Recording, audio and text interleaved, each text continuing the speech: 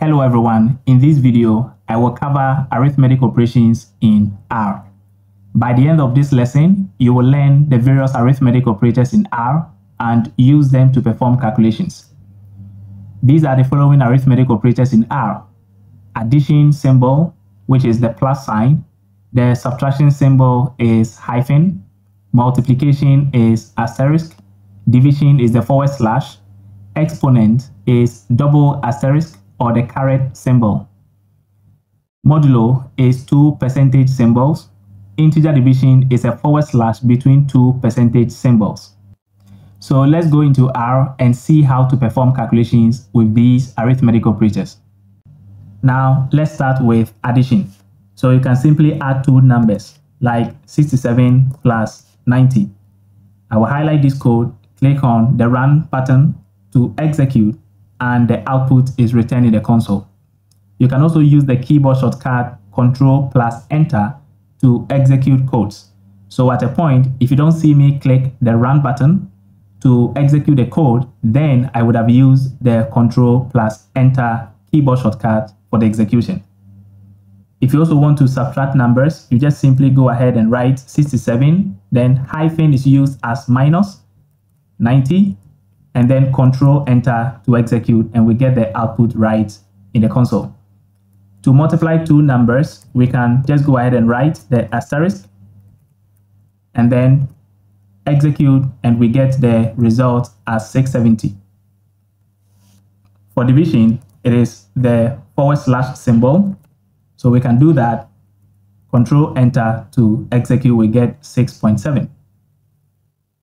Exponentiation is where we get to raise a number to a certain power. So we can do that with two operators. The double asterisk 6 to the power 2, that gives you 36. And then 6, the caret symbol to the power 2, and then we get 36 as well. Now for the modulo, this returns the remainder after division.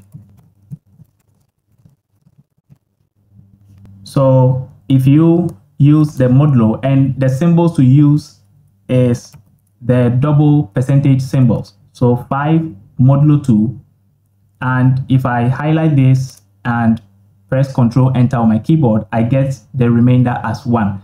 This means when 5 is divided by 2, you will get a remainder of 1. 16 modulo 4, we get the remainder of 0, since 4 goes directly into 16 4 times exactly. Now, integer division simply returns the integer part after division, and it simply ignores all the decimal points afterwards. So for example, if you execute the code 15 percentage / percentage 7, it returns only the integer part of the division. If you had used the division symbol, so let's clear the console now and type 15 divided by 7, the answer would be 2.142857. So using the integer division, you only return the integer part, and it simply ignores all the decimal points afterwards. Now, for all of these arithmetic operations, if you recall, in our earlier video, we learned how to use the assignment operators for assigning values to variables. So for example, you can just go ahead and say x, and then we assign the value of 18, and then y, then we go ahead and assign the value of 7. And I execute these codes, and we see them right in the environment window. So we can use these variables instead to do the arithmetic operation. So x plus y, and then we get 25. X minus y, we get 11. X multiplied by y, we get 126. X divided by y, 2.57. X to the power of y, very huge number, right?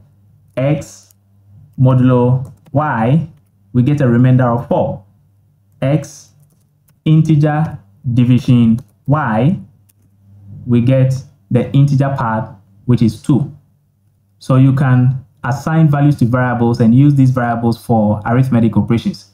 You can also go ahead and write many complex arithmetic operations. Like for example, 5 plus 3 multiplied by 2 raised to the power of 4 divided by 2 minus 7. So this is a complex operation. And if you go ahead and execute this code, you will end up getting the result as 22. The issue here is which of these operations were performed first, second, third, and so on. There are some acronyms out there which can help you to remember the order of arithmetic operations. One that I am familiar with is called the BODMAS rule. So this BODMAS actually means bracket first, then followed by order, like exponents, square roots, then division, multiplication, addition, and subtraction. I would definitely want to comment all of these lines of text, and so it would be very tedious if I decide to come to each line and decide to place the hash symbol before it. The easier solution is to highlight the entire lines of text and press Ctrl-Shift-C on your keyboard to comment these entire lines. Now, I would like to copy the same complex arithmetic operation up here and use the bracket to guide R on which particular operation to perform first, second, or third. Because the bracket actually comes first, anything inside of the bracket would have to be performed first. Now, the bracket I'm using is actually what I normally refer to as parentheses. But in mathematics, it makes no particular difference. So I would prefer for R to simply perform these operations in the bracket or parentheses first.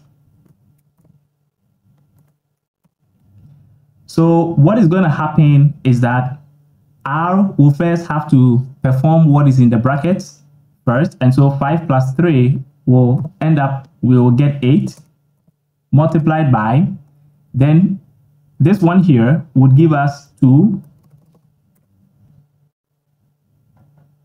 And then the exponent definitely comes before the subtraction. And so 2 power 2. And so that is going to give you 4. And then minus 7. But you have to remember that this 4 minus 7 actually is in the parentheses. And so this would evaluate to minus 3. And then 8 times minus 3, you will end up getting minus 24. Now there is something about R. R is insensitive to spacing. So it doesn't matter how many spaces there are between objects. As long as the syntax is correct, when you execute, you will definitely get a result. However, it is a good practice to simply have just a single space. Just like writing words in English where you only have a single spacing.